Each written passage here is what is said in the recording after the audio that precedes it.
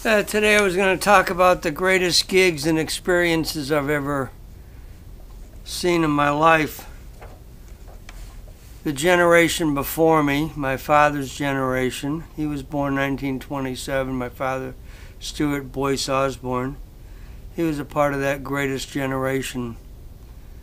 I'm a part of the next to the greatest generation. So when I was growing up in the 1950s, we had a 78 RPM record player and a radio. When I was born in Milford, Massachusetts in 1949. So I used to hear things like, how much is that doggy in the window on a 78 RPM record player. When I was in the 4th grade, I found out about burros in Mexico. Burros. So I found out there was a different life than driving to school in a school bus when you're a little kid. I had a paper route between the 5th and 8th grade in Massachusetts. One Saturday I was almost done with my route and I could see a sheet of rain coming towards my bicycle. First time I met an African American, I was 10 years old at a Word of Life camp, Christian camp, Bible camp in New York State. He was a guy from Flatbush in New York. And I said, well, these people are normal people. In 1957, my uncle Tony Ozella had a baptism party for his daughter. That's the first time I got to see 2 guitars, bass, and drums live, like right there. Feet away from where I was standing, and I went home and I looked at a Sears Roebuck catalog from about the age of 7 till about the age of 14, 15, just looking at guitars. I loved listening to rock radio as I got to hear it about 1959 probably. Purple People Eater, all that stuff that was on the radio. When I was in the 4th grade in Sherborn, Dizzy Gillespie came, the great jazz trumpeter. He came to my school. And I guess, I don't remember if he brought a quartet with him or anything, but he came and gave a short address, I guess, to everybody in the gymnasium. In 1963, I got to hear Del Shannon on the radio sing From Me to You.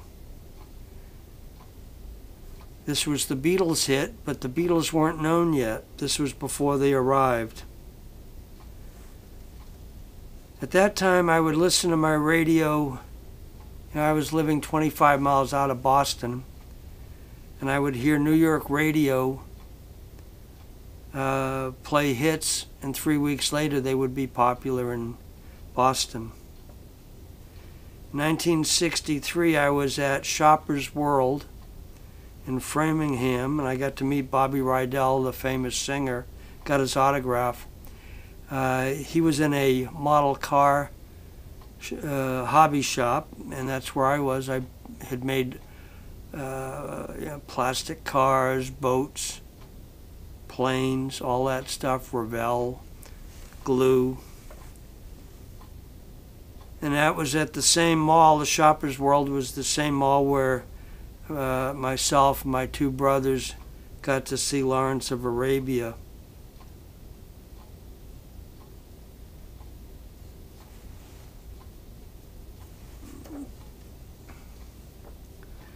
We moved to California in late 1963, a couple weeks after John F. Kennedy was assassinated. And in early '64, I went with my father to the Cow Palace to a rock concert. I think Bobby Rydell was singing there.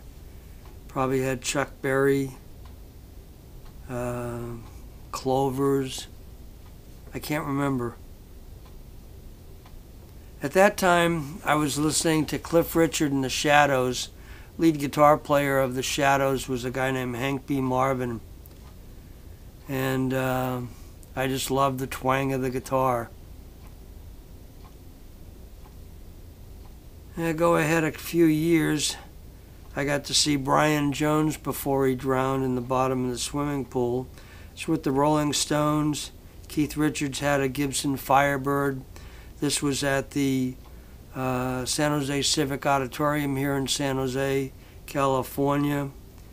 And I guess they were the opening act for the Beach Boys.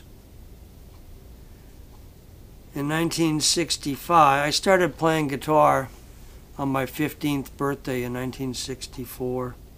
My parents got me a cheap $30 guitar. They rented it, and they said, well, you got a job emptying out the dumpsters of garbage at that apartment complex out in Santa Clara. You could pay off the other $20 and keep the guitar. We've rented it for 1 month.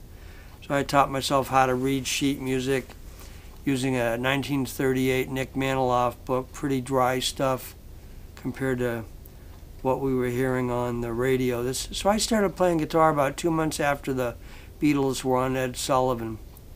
Everybody was going nuts with that stuff. And I started playing bass the year later, 1965. I played bass in a dozen bands. In 1967, I was in a band called the Beefeaters, and we used to practice in the basement of a location at in the Burbank neighborhood on West San Carlos. That is currently a Middle Eastern restaurant. But way back then, we used to practice in the basement of that location there, and worked with a guy named Dave Aguilar, well-known blues rock singer at the time. And we were the house band at the Continental Roller Bowl. I saw lots of bands play there, but we were the house band. And I had people like John Fogerty come up to me when I was 17, and he said, oh, your band is better than the band going on at the other end of the hall. That turned out to be the Chocolate Watch Band, who eventually cut an LP. But we were a bunch of blues rock guys doing Eric Burdon and the Animals. We thought we were real hip because we were playing some songs by the Pretty Things, and a lot of people weren't aware of that stuff. You had to be really searching out British blues bands, etc., to find that stuff and get it in your possession, learn how to play it. I remember learning the chords to the first Who album in 3 hours. Way back then. I got to see the Buffalo Springfield months before they finally broke up. And that was in December of 1966. I spent all my food money on British blues band LPs. I passed out in the Fillmore Auditorium where the concert was, and eventually woke up, etc., and hitchhiked home, yada yada. I saw Eric Clapton, Ginger Baker, Jack Bruce, The Cream. I sat in a chair 12 feet in front of the band at the old Fillmore Auditorium. That was in September of '67, a few months after I graduated high school. I was at the Wheels on Fire double LP concert in 1968. Back then, in March of '68, I started collecting 78 RPM records. I did another talk months ago about bidding on Robert Johnson records in the 1960s. But back then, I used to drive around in my car, had a 59 Ford, I guess, and I used to drive to San Francisco. There's a place called Jack's Records, and he was pure 78 RPM records. I can't remember if he had any LPs at all.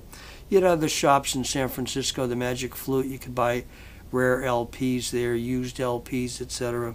But I used to buy Lonnie Johnson 78s, mint condition, from the 1930s, Lightnin' Hopkins. Also around that time I got to know John Goddard, who owned Village Music.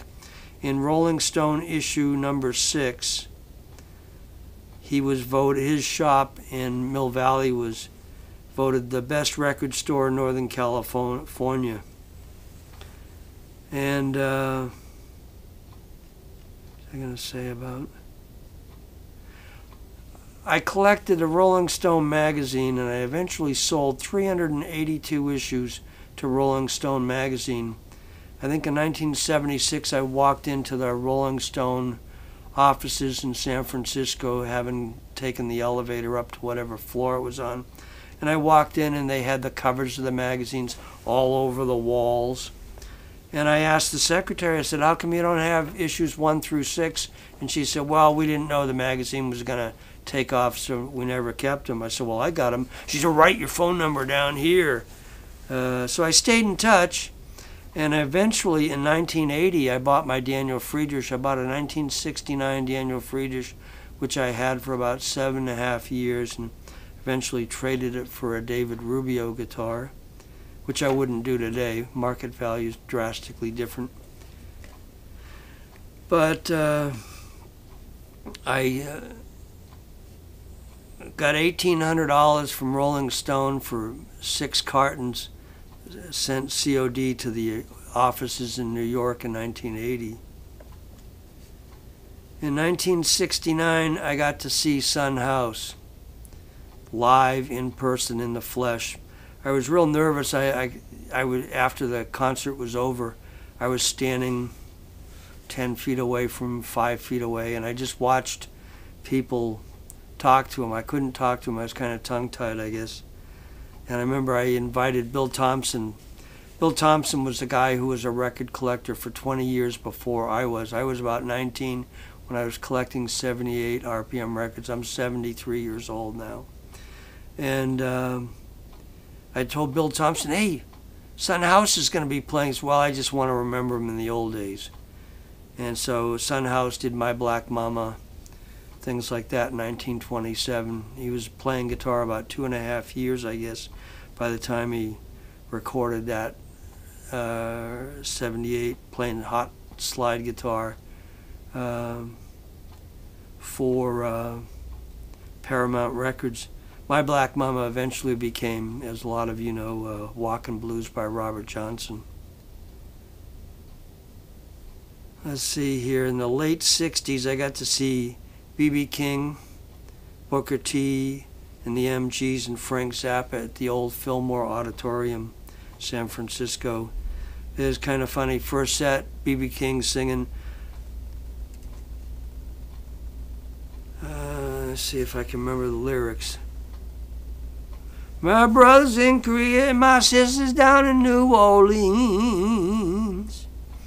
And he sang the same lyrics in the second set, and some guy yells out, yeah, we already know.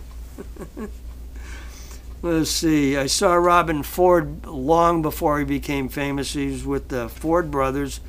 This was about 1970, 52 years ago, at 10th and Williams, downtown San Jose, played in a club. Later in the early 70s, I got to see him at the Bodega Club, now closed, but that was open for many years. And that's when Robin Ford was into playing saxophone.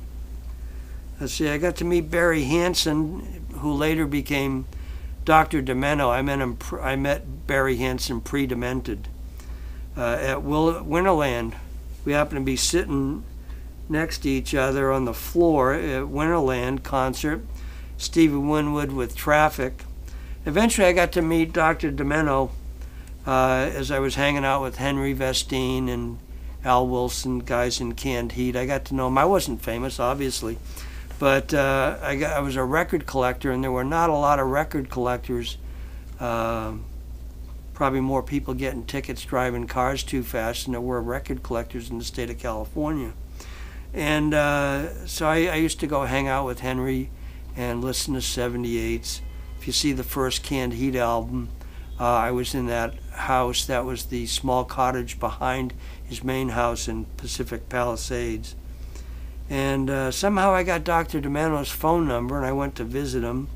He was living in Topanga Canyon with Mark Andes, the bass player for Spirit. This was like 1969, I guess. I would hitchhike to Los Angeles. And got to hear Hambone Willie Newburn. Dr. Demento, Barry Hansen, Barrett Hansen, had an incredible library of 78 RPM records. He bought them in the days. Now they sell for thousands of dollars. Actually, 78s can go up to maybe $15,000 now for the rarest of the blues 78s that exist. Some of the Robert Johnson records actually had 400 pressings, very similar to Wessel Osman banjo stuff from 1906. You can find out there's enough literature out there in hardbound books where you can find out how many copies were printed. Let's see. I got to see Rod Stewart when he was working with Jeff Beck, and they played at Carousel Ballroom at that time, and along with Moby Grape. And at that time, singer, and it was an ex-Marine, I forget his name, lead singer Moby Grape. And I got to see Taj Mahal and the Tubas. Literally, just about impossible to see Taj Mahal and the Four Tubas videos on YouTube. I'm hoping that this stuff eventually surfaces, because he'd do Diving Duck Blues, boom, boom, boom, boom, boom, boom, boom, boom, boom, boom, boom, boom, boom, boom, boom, and it was just great. Taj Mahal and Four Tubas. We're all a bunch of gray-haired guys now. Let's see. I went to the Altamont Stones concert in December 1969. I saw Meredith Hunter's body on the ground after he had been stabbed. I was up by the front of the stage, or just off the stage, and happened to see that from maybe, 20, 30 feet away. There was just a clear walkway to where you could see that. I'll tell you the greatest. I saw Jimi Hendrix 5 times in my life. I didn't get into classical guitar, flamenco guitar, till about 1978. So there was all these pop rock great guys I got to see. I graduated high school the weekend of Monterey Pop Festival, so my parents said, look, we took you to band rehearsals for years now as a bass player. Let us see you graduate high school. So I did, and they got to see me get the diploma. And 6 o'clock in the morning, my friends Rick and Fritz Bruning drove to Ensenada, and they dropped me off at the Monterey Pop Festival Fairgrounds in Monterey. So I got to see Hendrix and a bunch of the other guys. I missed the Friday night concert, the Canned Heat stuff, Simon and Garfunkel, but I eventually got to hang out with the Canned Heat guys. And but I saw Hendrix at Winterland, and the most incredible thing, people yelled out for him to do Foxy Lady. So he does a couple guitar solos, plays it for 8 minutes. He stops playing, gets a lot of applause. People start yelling again, Foxy Lady, Foxy Lady. Jimi Hendrix played Foxy Lady twice in a row. Same thing happened to Domingo Prat when he played in Barcelona in 1920. He played La Canción del Inmigrante, the immigrant song, not to be confused with a pop hit by the same title years later. But he got encore to play it in Barcelona. Let's see. I saw Mick Taylor long before he was in the Rolling Stones. This was with John Mayall at the Winterland concert. I think that also had Albert King and Charlie Musselwhite, possibly. Back in those days, I loved dancing, rock dancing. I saw Santana and Cold Blood 4 times, Ohlone College, and 3 other venues. In 1976, I saw Frank Zappa along with Tom Waits, who was the opening act, and that was at the Circle Star Theater in San Carlos. That was with my brother Lester. I saw Freddie King out in Santa Cruz Mountains. If I can remember the town out there, there was a rock blues club. Can't remember the city. He had the widest lapels. I mean, the pink shirt, wide lapels that come down to the edge of his shoulders. Great player. Saw Albert King. In February of '67, I saw Butterfield with Bishop and Bloomfield. I guess I should go back to the Buffalo Springfield thing. It was actually February of the Buffalo Springfield concert was December of '67, not 1966.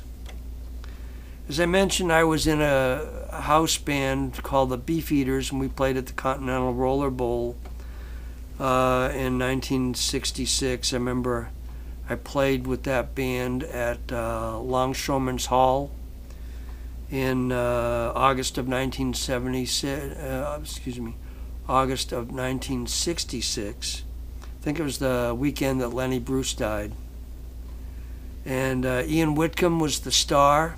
I forget who the third act was. But back to the Continental Roller Bowl, I saw Janis Joplin, Big Brother, Grateful Dead. Got to tell you, one time at Grateful Dead's playing, Jerry Garcia doing a lead guitar solo in Golden Roads. Bum bum, G80, G80, G80, G80, note-wise, up in 10th position.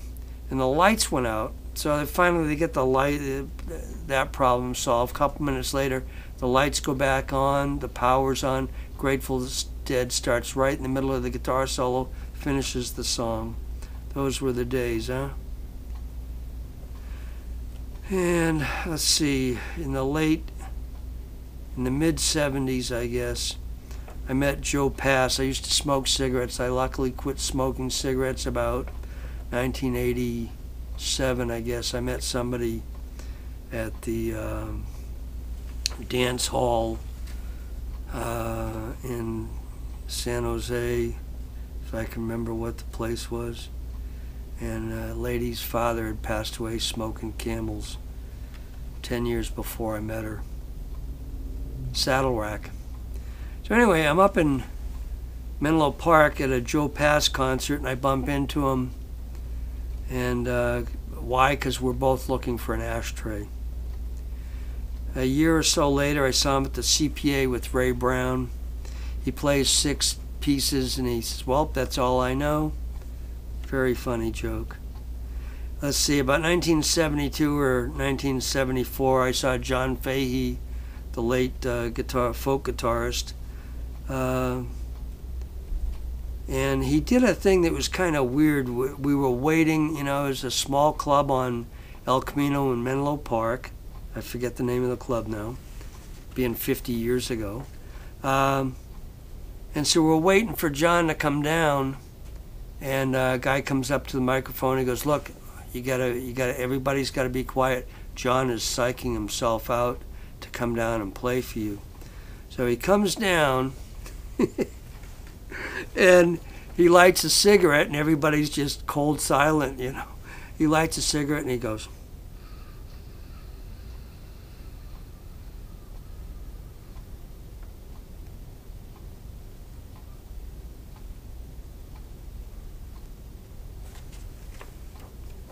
takes a 20-second drag off a cigarette, and he goes, now you can talk. God, what an ego trip. Let's see. I saw Charlie Bird at the local jazz nightclub, gambling casino, if I can remember the name of that. He was using a Takamine, and I was like, what's this great jazz guy doing with a Takamine, playing, bossa novas and stuff? That was kind of weird. I almost remembered the nightclub name. City something. I saw Tal Farlow there. Tal Farlow is an incredible guy. I remember asking this is probably about 1978, because I asked my classical guitar teacher, Byron Pang. I'm 5th generation Taraga. He was 4th generation Taraga. Byron studied with Jose Rydell. Jose Rydell studied in Barcelona with Miguel Yabet from 1932 to 1934. As you see, I did a talk months ago about a Rydell concert that was unknown to the world, pretty much so, until I found the newspaper clipping and read off the titles, etc. That was in Barcelona, Jose Rydell. Anyway, back to Tal Farlow. So he had no control. The whole thing I learned, when I was a blues rock guy, had a ES 150 and an ES 175, a Telly in my early rock days, etc. I had no control of the pinky finger, just like all the other rock stars that put hundreds of thousands of dollars a year in the bank. And so Tal Farlow had no control of the fingers. And I said, well, how can you play that fast? And I said, how can he do it with the control? He said, he just has to work harder. Might have been Pat Brown that I asked that. She was first chair San Jose Symphony violinist. Let's see, I went and saw Van Morrison about 1973 at a club in San Anselmo. I lucked out. I drank too much alcohol and I drove and luckily got home, driving all the way. Saw Johnny Winter at Carousel Ballroom. That was a great show. I forget whether his brother Edgar Winter was with him or not. See, then I got into classical guitar in October of 1978. I used to practice 15 pieces a day. Had no control of the fingers. Had no idea of the dynamics I was supposed to be doing. You hear me do pretty good pianismos on some of the classical guitar performance I've done in the last several months. So in 1980, I saw Andres Segovia play at Masonic Auditorium. Due to parking problems, I got there late, so I missed the first set. And you had to be let in by the people. Unknown caller.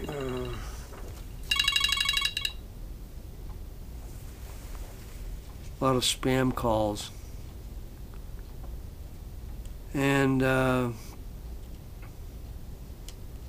so I sat 19th row, and Andres came on to do his second set, and it was magnificent, and it was very quiet.